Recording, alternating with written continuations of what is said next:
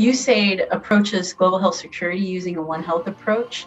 And it's this idea that the health of people is connected with the health of animals in our shared environment. And so when we're looking at that, we noticed that there was a lack of wildlife professionals, that there were quite a number of human health, public health, doctors, nurses, frontline workers, but the wildlife professionals were missing.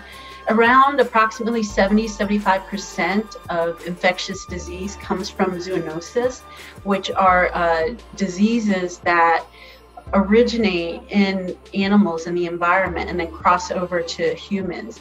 COVID-19 is a great example of that. Ebola, those are the ones that are more of the pandemics. And so if we wanted to have a stronger workforce that's better prepared to address emerging pandemic threats, that we needed to bolster up the wildlife leg.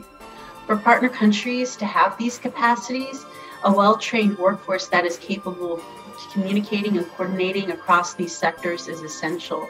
We focused primarily on developing the master's programs. We also intended this program to not only fill the technical gap with the wildlife professionals, but to ensure that these professionals not only have the expertise in wildlife management and surveillance, but they also have the soft skills in leadership, communication, management. Really, the project led a lot of this effort. And what they did is consulted locally with ministry officials from relevant agencies, other key stakeholders, the universities, faculty and leadership, employers outside of government.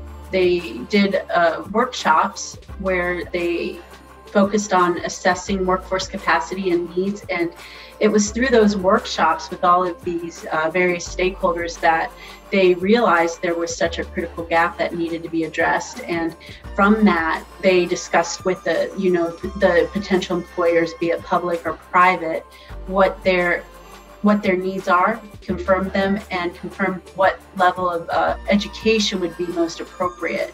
With the embedded scholarships, it's our hope that we will have in place wildlife surveillance and management professionals who are capable of and who have the skills and are able to prevent, detect, and respond to these pandemic, epidemic, and other public health emergencies as early as possible before they take place.